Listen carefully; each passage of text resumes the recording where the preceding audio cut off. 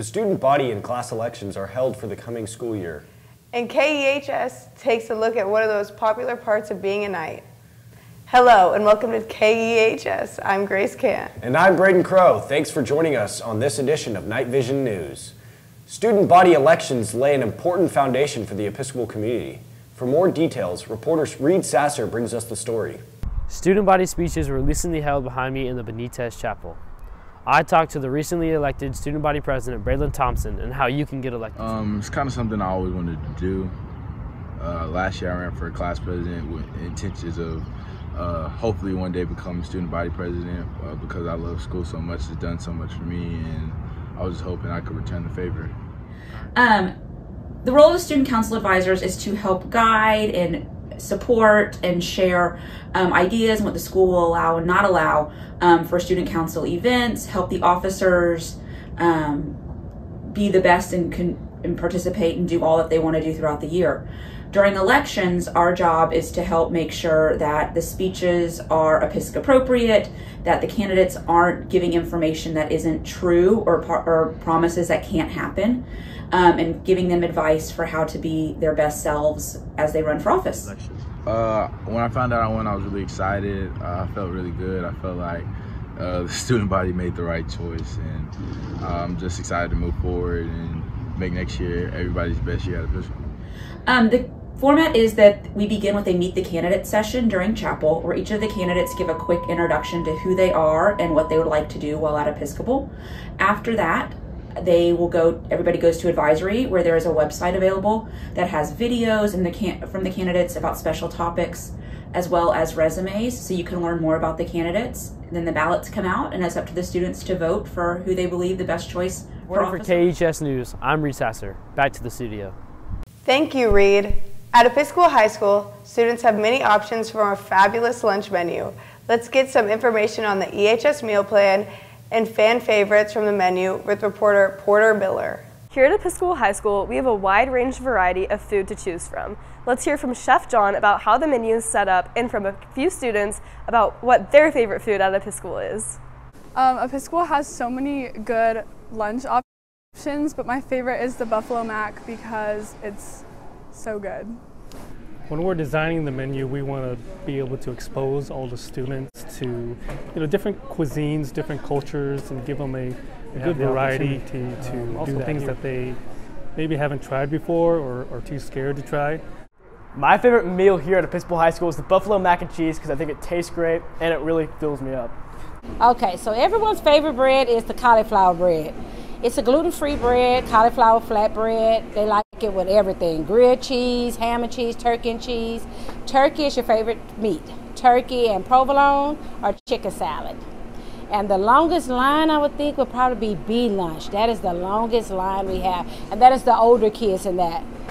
The younger kids are in my A lunch. And it's pretty good over here. I think everybody likes the sandwich. Thank you, Chef John, and all the students who gave us that wonderful feedback. Back to you. Thank you, Porter. Sounds like the Episcopal food service will continue to be a hit. As the theater program closes its productions for the 2023 school year, KEHS took a closer look at the last performance of the season. The student-directed one-acts. The performances attest to these knowledge these students have learned through their time in EHS onstage. Reporter Chase Hutchins has more on the story. The student one-acts are our last performance of the year. Our students are both the directors and the actors of these performances. Mr. Brock, our head of the theater department, gave us an insight of how the students prepare for these acts. So what they will do is, for like the first 4 weeks in class, we'll talk about directing theory. They will pick their plays. Sometimes students will pick plays that are not exactly Episcopal appropriate, so we have to do some work there. And then once the shows are selected, it's kind of handed off to them. They then do auditions and they cast their shows. We get both on and off stage, all done by students. And so me and Mr. Ravaz kind of then at that point sit back and watch. And if things get to the point where we need to step in, we'll step in. But I'm happy to say that's never really happened. If we see something that's like, ooh, then we'll give the note, but it's up to the director to make the final decision. So basically everybody had to fill out an audition form and come in on a Saturday and we picked some scenes from the script and we had them read them, and then I took some notes on their performance, and then I chose my cast based on that. So I went through a website that has a couple of different scripts, and I read, I think, like 8 in total, and then I just picked the one that I felt like I could have the most creative choices with. Thanks for a fantastic student-led performance. I'm reporting from KHS News. I'm Chase Hutchins. Standout Knights. Thank you, Chase, for that special report.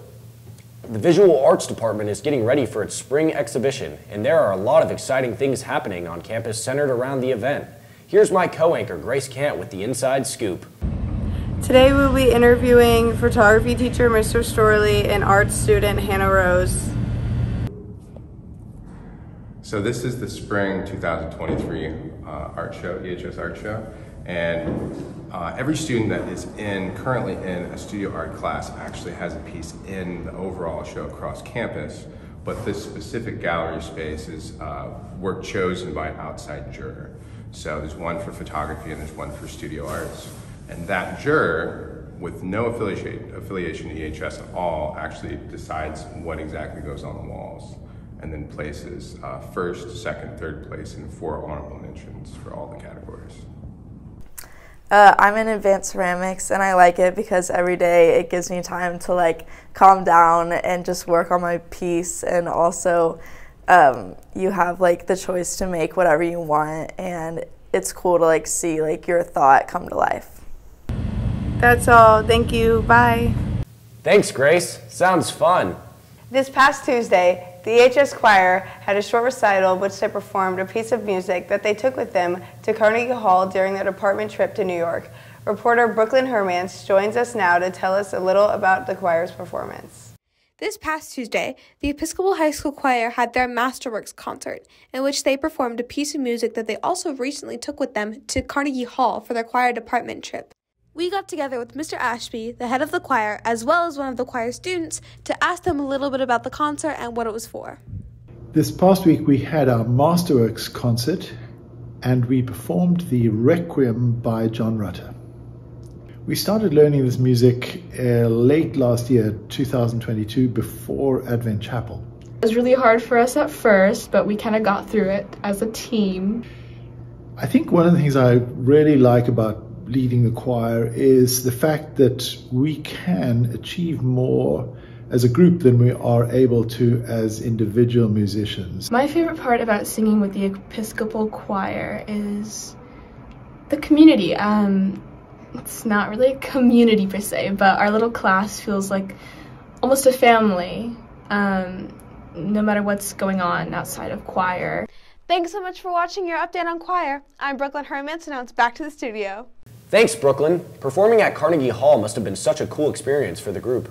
Be sure to catch the choir's spring concert on Tuesday, April 26th at 6 p.m. in the Underwood Theater. ETV has been hard at work this semester to put together their spring show. Reporter Kylie Kane was able to get exclusive clips from the ETV team and learn all about the process that goes into the making of the episode. The ETV team works hard all year creating films that are personal to them.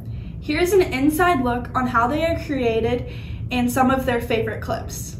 My film ideas, and my groups, of course, we come up with it through what the people want, what EHS is really gonna react well to, and we found that in sports videos. We think it brings the community together, and that's more beneficial to us and to the community, and everyone has a good time with them rather than a more traditional film. Usually, these films can take anywhere from a few weeks to a few months. For example, our baseball video took about a month, a little over, maybe 5 or 6 weeks. But things like the football video took the entire football season to film. So it really varies, but definitely a lot of time we put into these projects.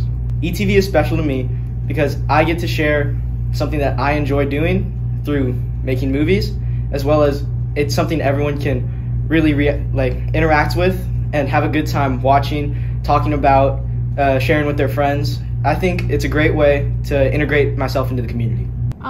Usually over like summer or like winter break, we write down like every idea we have, and then we come together at the beginning of the year and discuss them all, share ideas, and then build off of each other's ideas, and that's how we like form groups. We just join whatever we think is interesting to us. Yeah, and then mainly brainstorming together. Usually, since the first day of class, we're like putting out our ideas. And then until the show, so about 4 months, I think, we're going through the whole process of making the film.